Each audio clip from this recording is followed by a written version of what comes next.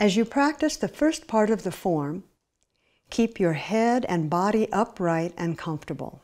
Relax your lower back so your hips are centered and your tailbone stays aligned with your heels. Keep knees aligned with your feet and shoulders relaxed. Now, let's begin. For our very first posture, we start in what is called Wu Ji, and Wu Ji means unity or oneness.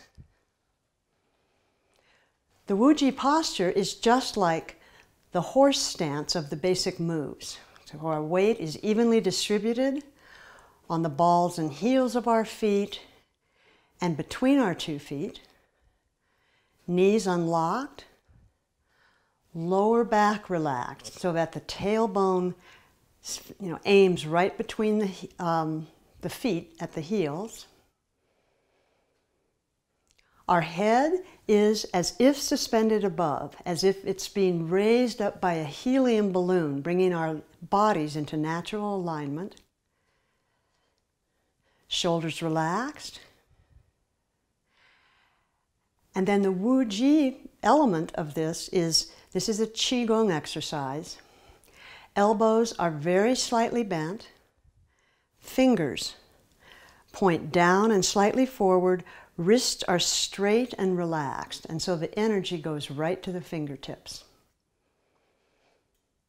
So when focusing on Wu Ji, we can focus on feet, head, hands, and breathing.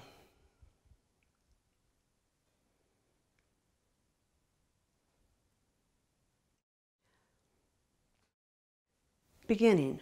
Raise your arms to shoulder height and shoulder width. Then straighten the wrists. Bend your elbows. Lower your wrists. Lower your fingers. And then this next move, as we're going into the Taiji stance, includes many of the moves from the basic moves training. The first is bend your knees, riding the horse. Shift the weight, bear rooting. Turn, pivoting on your right heel, just about 90 degrees. Okay? We do this all in a flow. As we do, right hand is a little above your heart, left hand is below your belly. Okay? Shift your weight onto your right foot.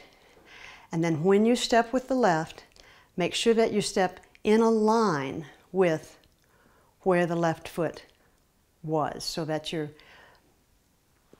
Taiji stance is going to have stability side to side and front and back. Okay, we'll do this once more. Anytime that you like to, touch the chair for support as you stand and as you shift the weight. Now, lower hand comes up in front, so your left hand's now facing your chest, right hand in Wu Ji. Now we're going to be shifting back and forth. As we shift back, you can shift up to 100% of the weight in the back foot, or however much you can manage keeping your body upright. As you shift forward, we don't want the knee to go beyond the toe of the front foot. Okay, so this is press. Shift the weight back, elbows at your side. Sink forward and push. Repeat this on the other side. Shift the weight back. Left hand on top, right hand on the bottom. Turn. This is the stable and open with the foot forward. Shift forward, and then as you step, if you like, use a hand for support. And now as the right ward off, right hand comes up in front of you, facing your chest, left hand in Wu Ji. Shift back, bend your left elbow. Press left palm into the right wrist. Sink back. Elbows relaxed at your side. Shift forward.